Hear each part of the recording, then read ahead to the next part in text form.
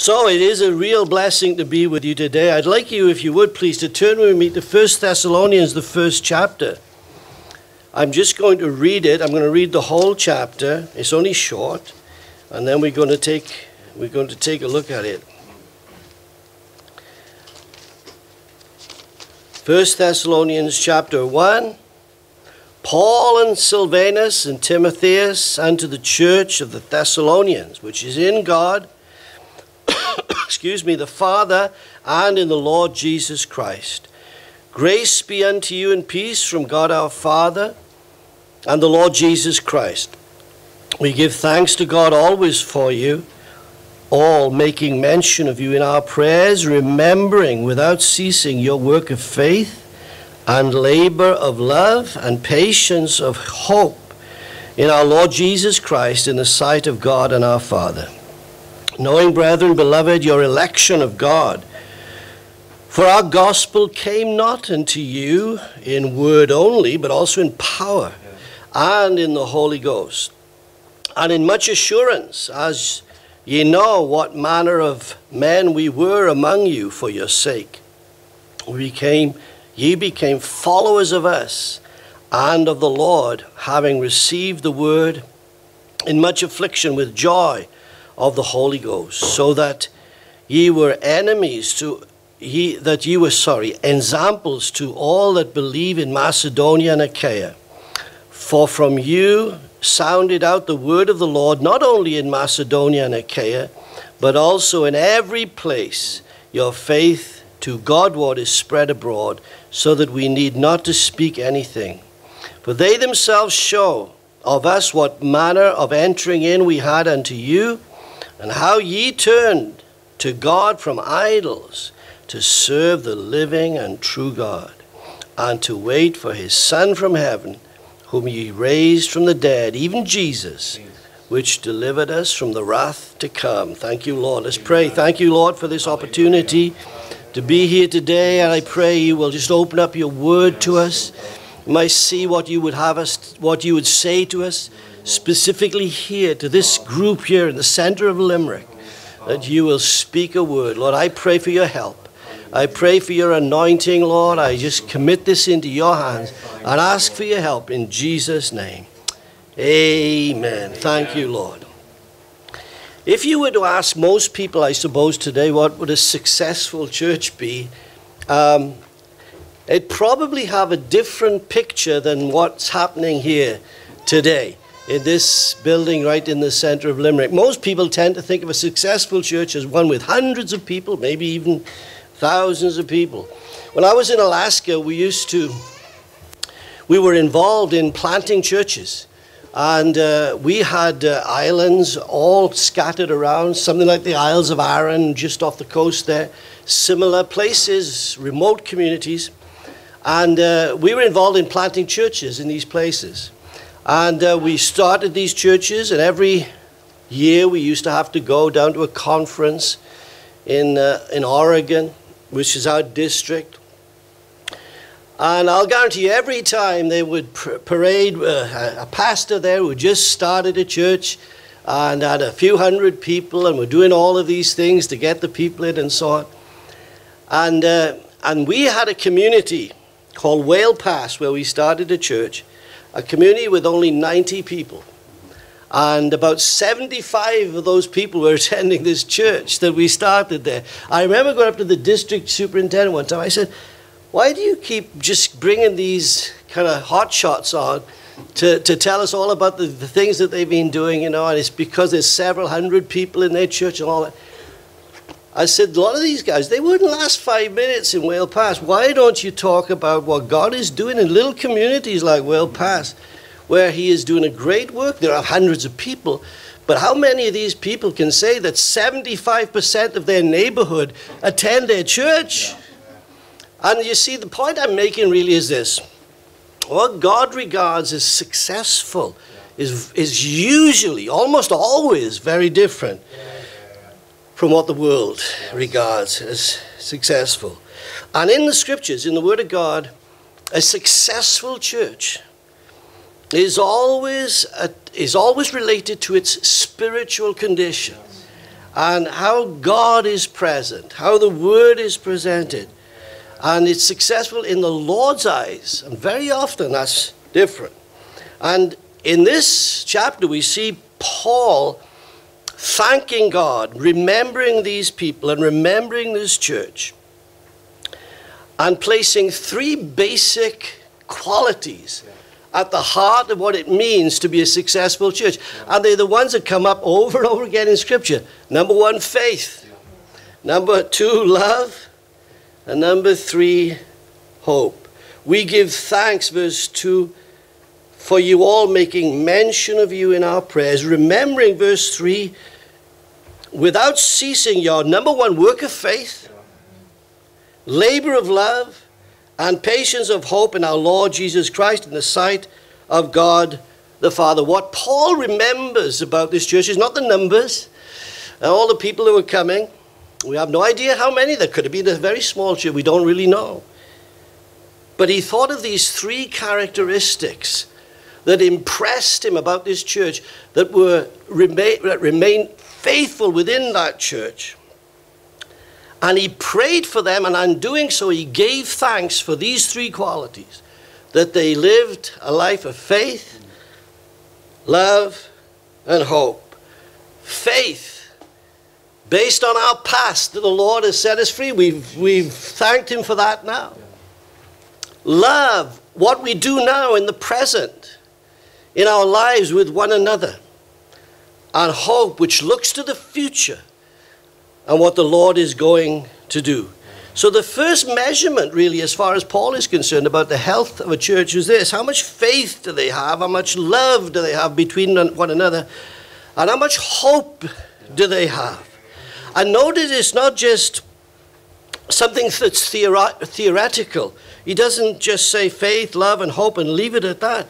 But he actually goes on to talk about what that means. He thanks God and remembers a faith that they had which was active, a work that was produced by their faith, a love that was laboring, that also was active, and then a hope that was, in the King James it says patient, but it means persevering, enduring, going on. Those are the three things. Now, what is it all about? Let's examine it and see what it really means. First of all, he's thankful for that faith. In verse 3, remembering without ceasing their work of faith. That's the first thing. You see, faith is not just words, is it? It's not just what we say. James tells us that. He said, show me your faith by what you do, by your works. And there's two interesting words for faith in both the Old and the New Testament. In the Old Testament, the word for faith, aman, means to support yourself by leaning on something. That's when it says that Abraham, believed God. That's what it meant. He meant that he just rested on God's word, rested on God's provision and everything God had promised to do. He believed God. He leaned on God. Now that's the first action regarding faith. In the New Testament, the word pisteo is to commit, to trust, to believe. So you've got those two things acting together when it comes to faith. First of all, dependence on God, leaning on him. And secondly, believing his word, holding on to his truth and having a response to that truth. So in both cases, faith is active. Faith is active. In number one, in God's providence. Number two, in God's truth. There was a drought, I think it was in Iowa, one of the farming states in America. They had the drought. And the local church, the local pastor there, small village, he held a prayer meeting for all of the farmers to come and pray for rain.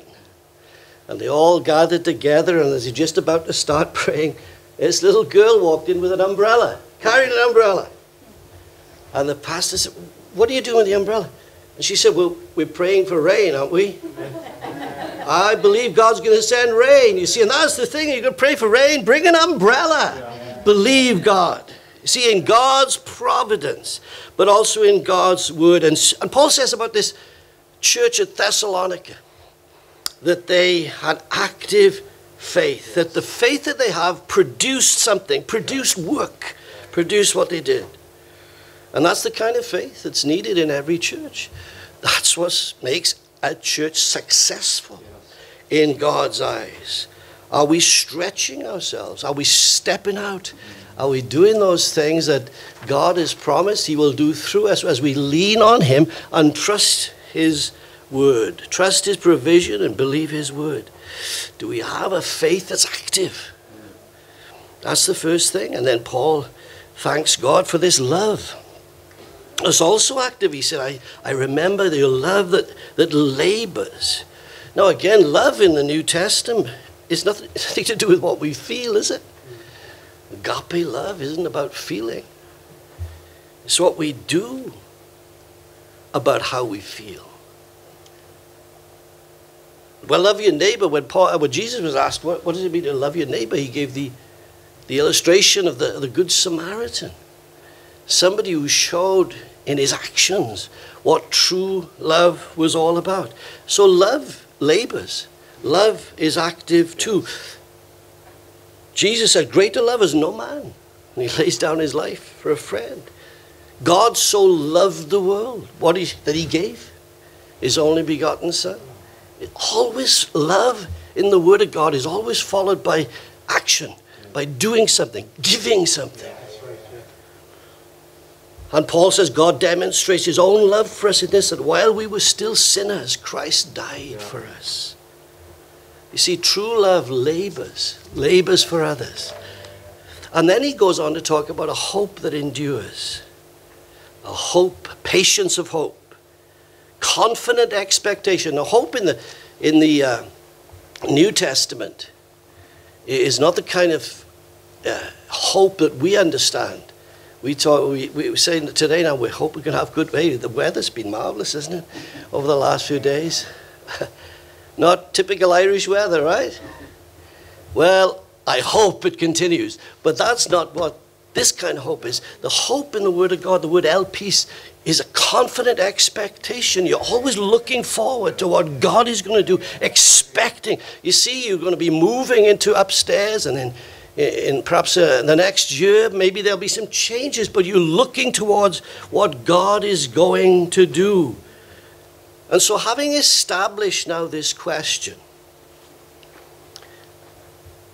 faith that's active, love that's at work, and hope that's enduring and persevering, the next question really is, how do we get there?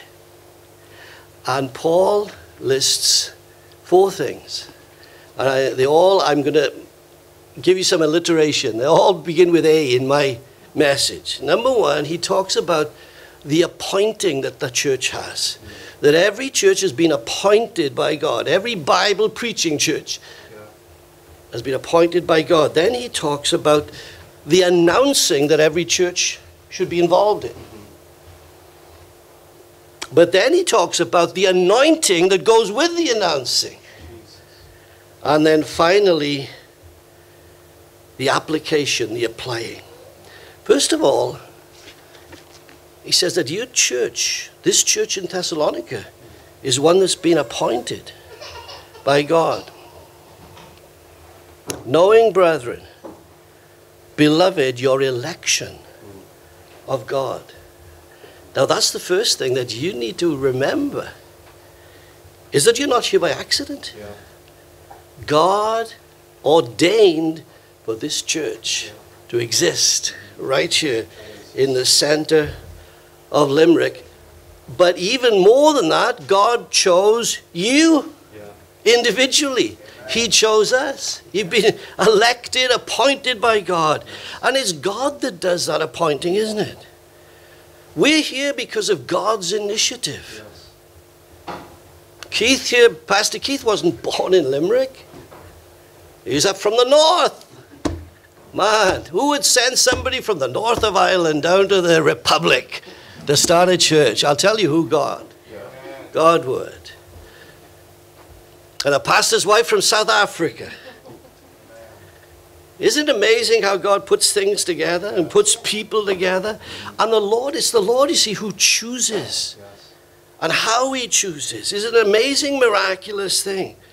And a successful church is not one that has come into existence because of man's idea, because somebody said, that would be a good idea. That's a good place to start a church. Oh, yes, we'll get the crowds in there. No, a successful church is one that God says, this is where I want it. This is where I want you. And praise the Lord, he chooses nobodies. That's a marvelous thing, isn't it? We live in a culture today where we're impressed by some bodies. But God is not impressed by anybody. And over and over again through history, he chooses nobodies.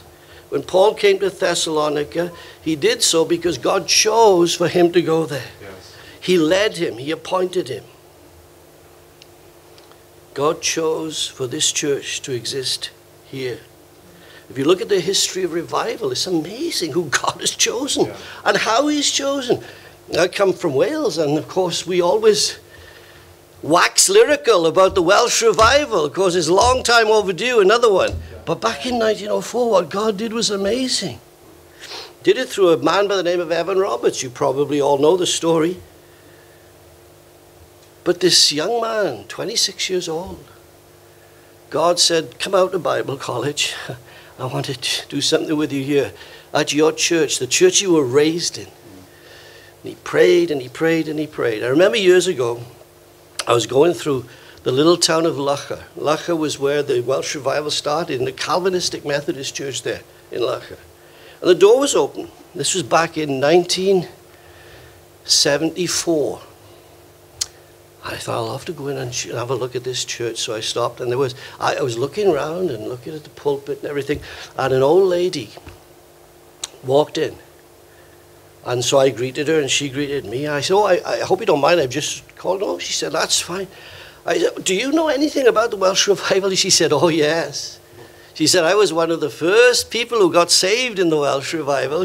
I never forget her. Her name was Miss Hughes. She was 86 then, that's 1974. She said, when I was a 16-year-old girl, I came here, and she said, Mr. Roberts is what she called him. Mr. Roberts. She said, we met in this little room over here, a very heavy Welsh accent like that. And she said, Mr. Roberts called. She said, if you want to commit your life to Jesus, you come forward. And she said, I got up there and I went, and my brother came. And she said, I can't explain it, but God came down into that building amongst these young people first. Young people it was, to start with. And then, of course, she said, it just grew. And she said, many's the day that I found myself walking to the church, and I'll meet my brother coming the other way. He says, oh, don't bother, you'll never get in. You may as well go back home today. There's more people outside trying to get in. Well, about 100,000 souls were saved during that revival. But who knew who Evan Roberts was? Nobody, except God. God knew who he was. He didn't even have any... He wasn't a man of note even in the Bible college he was attending. But God saw his heart. The same is true of the Hebrides revival. Wherever God has moved, he chooses a man. Old Jonathan Edwards, you know. Would the people know about Jonathan Edwards?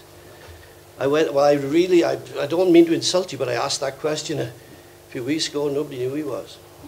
And what is interesting, I was driving through, because we live in America, I told you that. We were driving through Massachusetts. And Northampton, Massachusetts, which is where Jonathan Edwards' church is. And I said to Sheila, I said, we're going to have to see Jonathan Edwards' church. So I stopped. It's a university town. So I thought, these people know all about Jonathan Edwards. So I pulled up and I said, excuse me, student, which church, Jonathan Edwards, which is his church? Jonathan Edwards, who is that? He was a pastor. He was, there's a pastor that lives in that. No, he's not. He was pastor back in the 18th century. He had a church here. It was a tremendous revival took place. And nobody knew. Nobody knew who he was. But Jonathan Edwards was not that well known. Before, Jonathan Edwards used to preach like this. He would have the Bible like this, you know, and a candle. And talk about non-charismatic, that was Jonathan Edwards. like this. But one day he preached a message called Sinners in the Hands of an Angry God. And I'll tell you what, everybody was on the floor repenting, getting right with God. He wasn't running around jumping about. He was like this. The most inoffensive person. Genius, a genius. God decides who he appoints. God decides who he appoints. And once again, it gets back to this whole thing of successful churches. The church that I pastored in Alaska, I was called by the district superintendent to come to a meeting. He arranged a meeting for churches with multiple staffs. Well, I had 2 or 3 assistant pastors, so I was included in this group. The other pastors had these big churches down in Washington and Oregon, but anyway, I went down and I realized after about 5 minutes I was like a fish out of water. And we were talking away, and one fella said, you know, these days pastors have to be like CEOs, managing directors, you know, we have to run it like a business. And I thought, well, actually I had to speak. I said, what are you talking about? He said, well, we have thousands of people. I said, have you ever heard of G. Campbell Morgan? I said, he had a church, and Spurgeon, of thousands of people, 7,000 people in Spurgeon's church. And he was preaching the word of God. Day after day after day. G. Campbell Morgan had a Bible study every Friday and taught the word of God to thousands of people. He wasn't a CEO, he was a Bible teacher. Boy, I don't think they talked to me for the rest of the week. I was ostracized. I'm quite happy to be so. But that's it, you see, you're appointed by God. But you're not appointed for no reason. The next thing is the reason you're appointed is to announce the gospel. Look at verse 5 here. For our gospel came not unto you in word only. No, it didn't come in word only. We'll get to that in a minute. But it did come in word. Yeah. And that's the first thing. It has to start with words. I have to speak. Words were the first thing. And listen, and I know I'm speaking to people who would agree with this. The preaching of the gospel, the preaching of the word is still always God's main means of communication. I get just so disillusioned sometimes when I see all the things that are happening in the church to attract people. I was with some folks just a few weeks ago in England, and they were talking about the church, and they were complaining, you know, about the loud music, and they have flashing lights and smoke and all this. And I said, well, what's all that got to do with God? Yeah. And one of the ladies said, and she didn't mean it, you know, and she wasn't defending it. She just, she sort of just threw it out there. She said, well, I suppose they got to move with the times, you know. And afterwards I thought, it just hit me. That's the one thing the church must never do. Isn't it? What do you mean? The church never moves with the times. Never. In history, in 2,000 years, the church has never moved, the true church. And what's happening is just nonsense. I remember, you remember Paul Mercy, isn't he? Paul Mercy was a great man of God, still is, was my pastor in Wales. He was I think he eventually became the general superintendent of the assemblies over there in England, or assistant, or vice president, whatever they call it. Anyway, Paul, I always remember him saying to me, listen to me, he said, God always moves with a demonstration of power, not the power of demonstration. It's always the demonstration of power, not the power of demonstration. And when the church starts to rely on the power of demonstration by doing this, doing that, putting that on demonstration, it doesn't work. It's the announcing, you see, that we must be involved with. And one of the things, I just, every now and again, I go back to Martin Lloyd-Jones and his preachers and preaching lectures. And there's no substitute. No substitute for preaching. I was just listening. It's not about telling little funny stories and telling jokes and so on. It's not about gimmicks. God forbid, it's not about human methods. Preaching is still the message, Yes. or the method rather, that God uses. It has to be at the fore. But it's got to be a certain kind of preaching. You see, it's not just any preaching. You've got people all over the country preaching, and it's not doing any good at all. Be preaching somewhere. It's not just preaching. But there's 3 dimensions. In verse 5, you see, it says, it's the preaching of the gospel. Our gospel came to you. That's the first thing. It was the gospel that was presented in Thessalonica. It's not somebody standing up and giving human opinions, or talking about politics or psychiatry or psychology or any of that nonsense. It's all about preaching the good news, the word of God. And it never goes out of date. And mankind has exactly the same need as he's always had, you see. See, people say, and one of the excuses is that, well, it's like this moving with the times business. Well, this generation, we need to meet this generation. You know, they're sophisticated.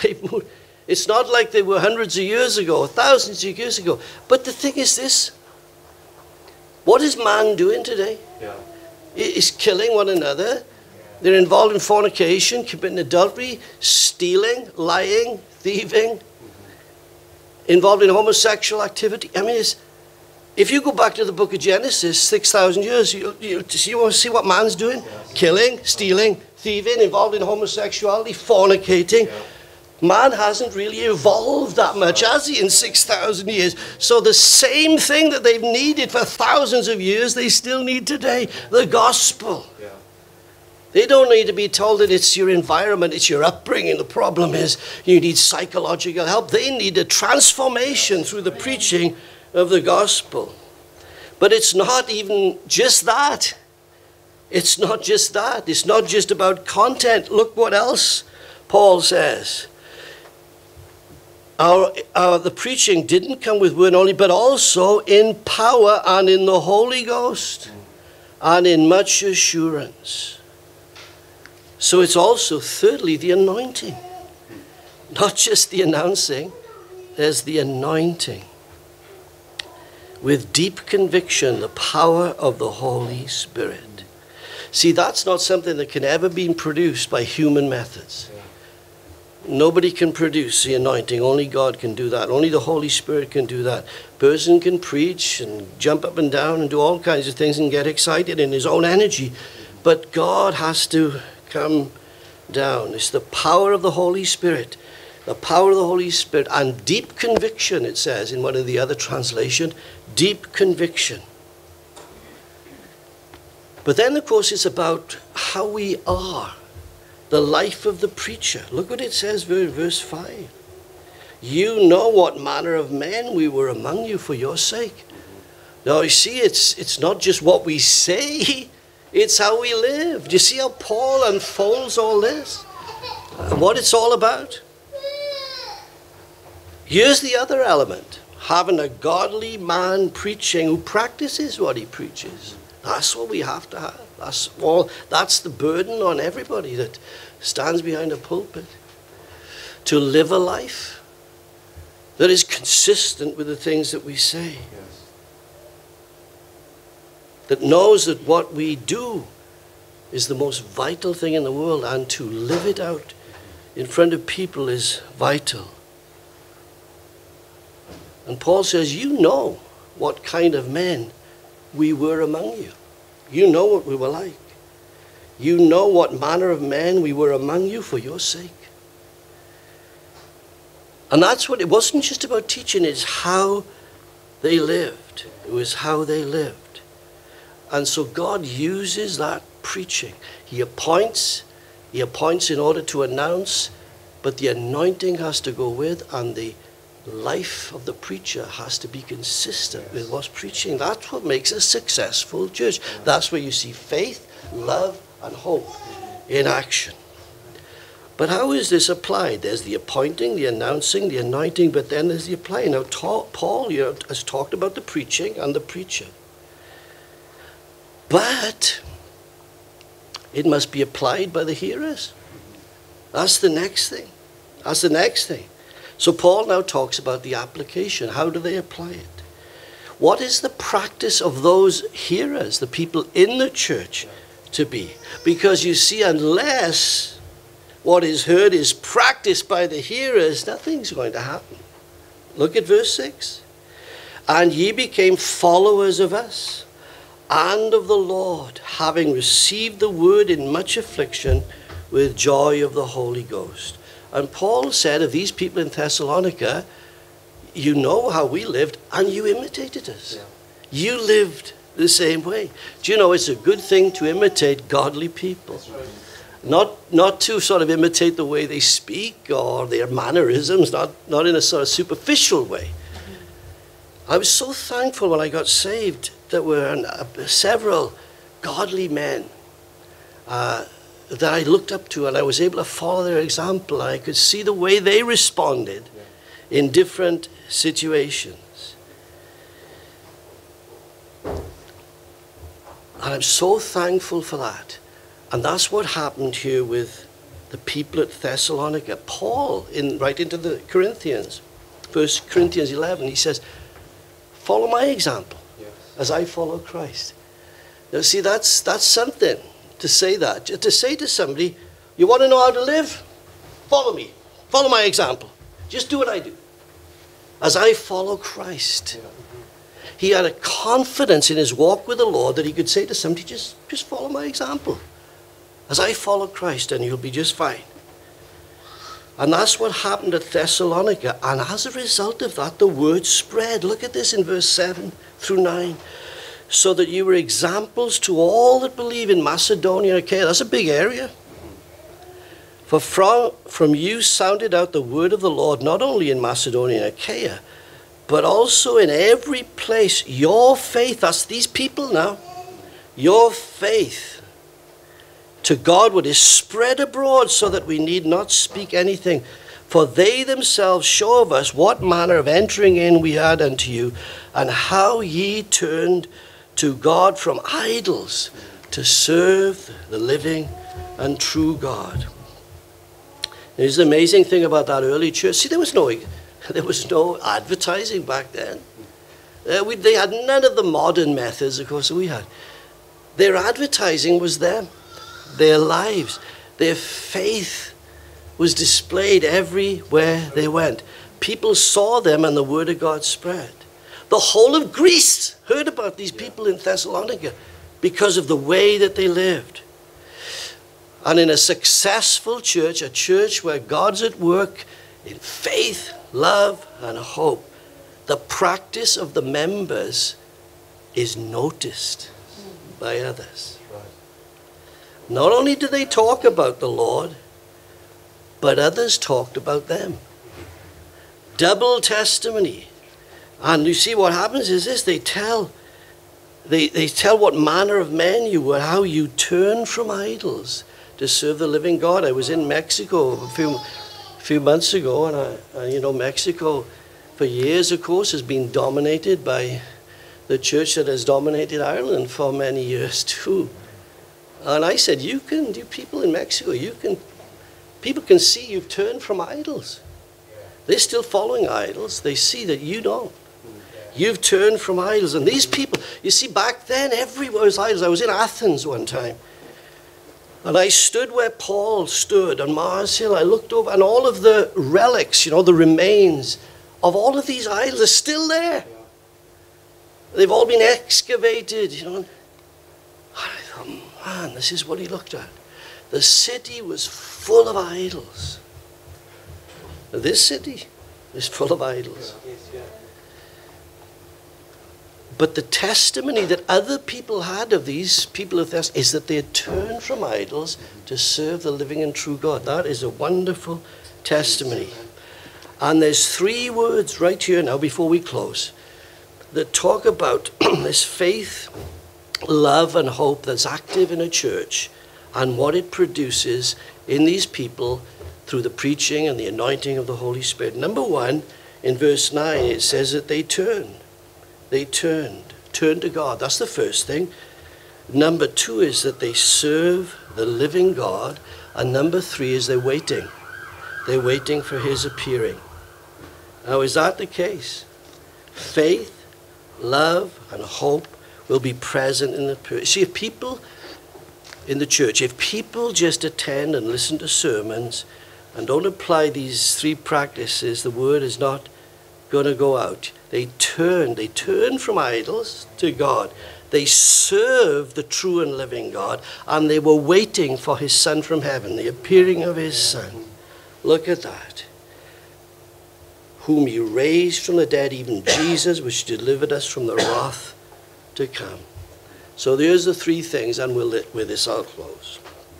Because we've come full circle. You see?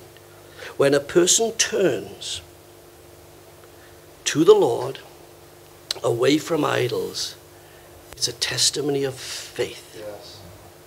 When a person begins to serve the living God, it's a testimony of their love.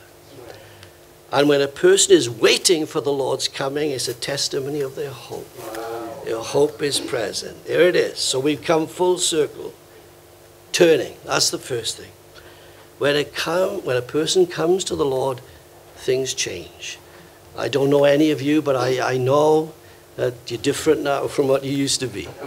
You turned. Yeah. And probably some of you in quite a dramatic way, I would imagine. And some people think they continue to see the same, but with Jesus, it has to be a change. It isn't just going on the road and Jesus sort of walks along by our sides and pats us on the back. There's a change. There's always a turning when it comes to the Lord. Yes. To turn from idols.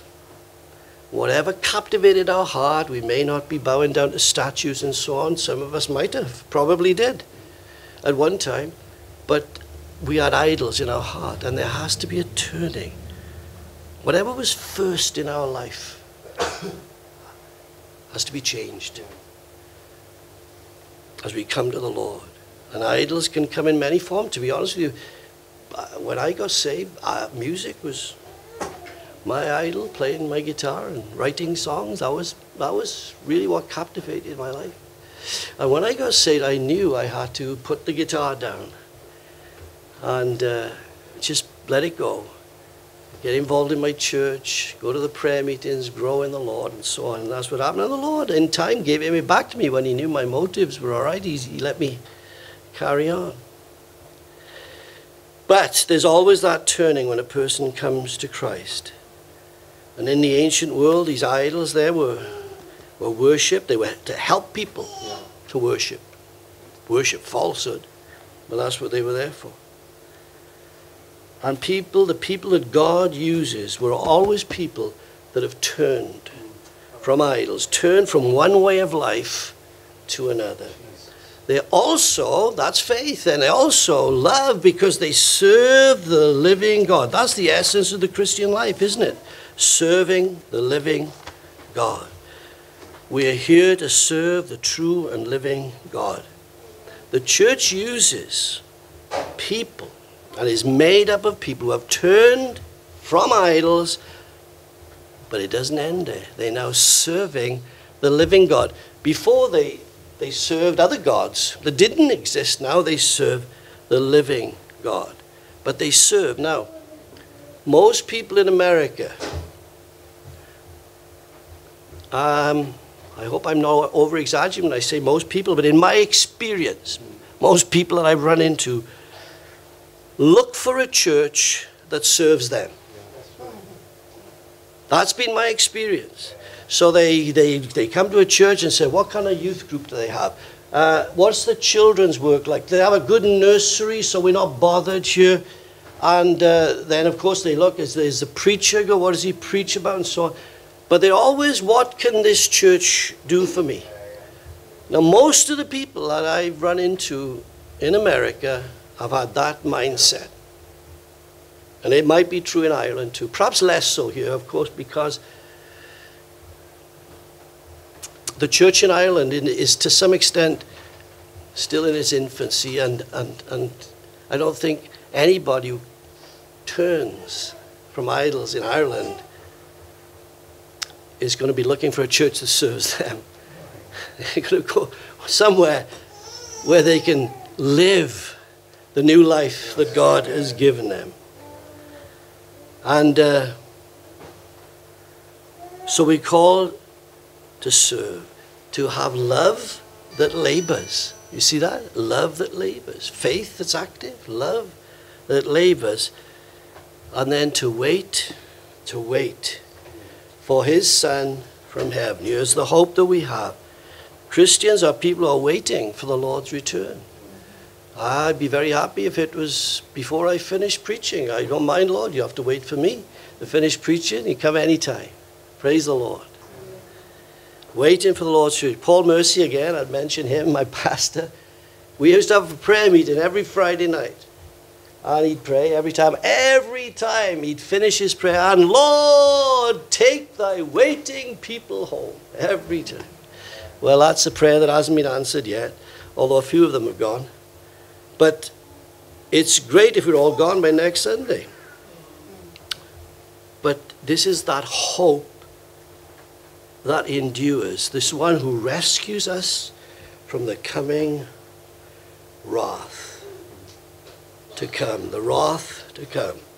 Turning, serving, waiting, produces a church built on love that's active, faith that's at work, love that's active, faith that's active, love that's at work, labors, and hope